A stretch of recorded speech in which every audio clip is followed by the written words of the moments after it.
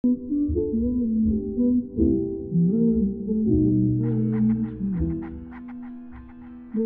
one reads Vatsayana's masterpiece, the Kamasutra, one is immediately floored by how little the book really has to do with just sex. It actually pushes us to relook at the modern interpretation about the very act of lovemaking. You see, Vatsayana is of the opinion that the act itself begins with the little things that make up simple courtship, such as having empathy towards the other and being considerate to one's feelings. Also, the other point to note is how the treatise looks at lovemaking as being something luxurious, something to be relished. It's all high culture for sure, but some things just do not change. The human condition endures for millennia even. So do anxieties with regard to sexual games. One question was as much a source of anxiety then as it is today. Does size really matter? Or better yet, did size matter during the age of the Kamasutra in ancient India? Well, the long and the short of it, the big and the small of it, is yes. You see, in the current context of contemporary culture, the onus of size is thrust upon the man or the active partner engaged in the act of penetration. Was this true during the age of Vatsayana? It probably was. But it is not stated so explicitly. Doing so would probably lower the standard of discourse adopted throughout the book.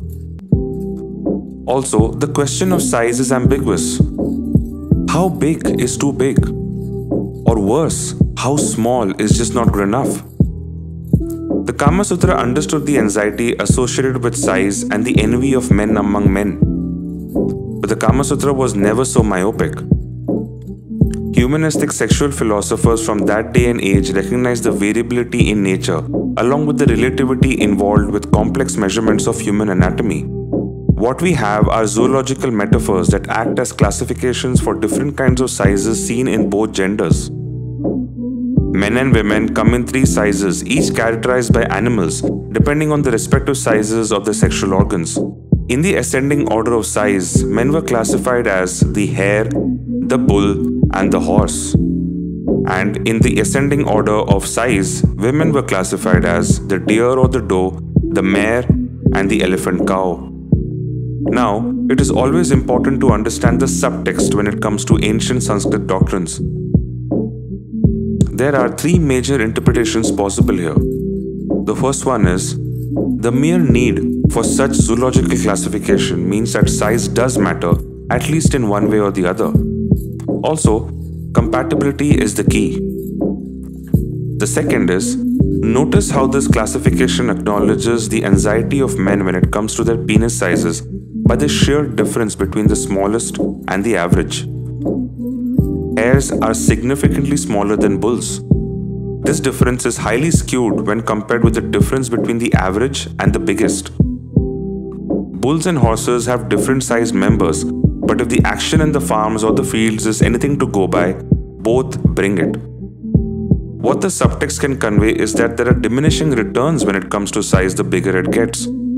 Anything above average will not significantly add too much to good sex or make it way better. But anything below average will significantly add to how bad the sex can potentially be. Below average is catastrophic for men in the games of sexual selection.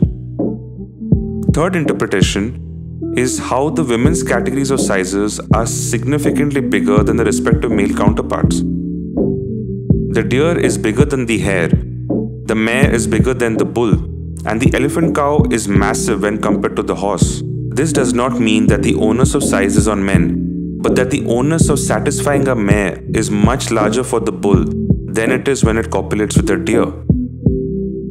Perhaps this anxiety is the reason the Kamasutra recommends certain sexual unions over others. They are classified as the high unions and the low unions. The high unions are the ones wherein the man engages in coitus with a woman who sized a step below within the corresponding size hierarchy matchup. What this means is that while the bull and the mare are perfectly compatible, the higher or more preferable union for a bull is the deer, and similarly, it is more suited that a horse goes for the mare. The highest union is that of the horse and the deer. On the other hand, the low unions are the ones wherein the woman engages in coitus with a man sized a step below her in the size hierarchy matchup. So, low unions for women would mean an elephant cow going for a bull or a mare going for a hare.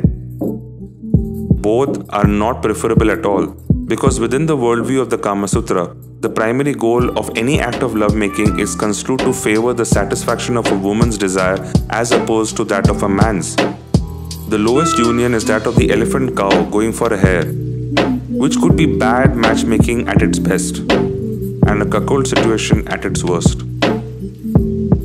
The logic behind high and low sexual unions does seem to place the onus of satisfaction on a man, if not anything else. Size does matter. It's not the motion of the ocean, but the size of the wave? Okay. But the best surfing calls for both the size of the wave and the motion of the ocean. It's not the size of the wand, but the magic in it? Fantastic. But it will always depend on how much a man can wing it with his own spell of Wingardium Leviosa. This is where different sexual positions come in, of course. But Vatsayana limits their efficacy with subtle disclaimers like his advocacy for the simultaneous use of special ancient editions of dildos, ointments, creams for expanding orifices, or even contracting them. After all, beyond a point, culture cannot accommodate nature. This is Culture Minus Sanskar. Thanks for watching.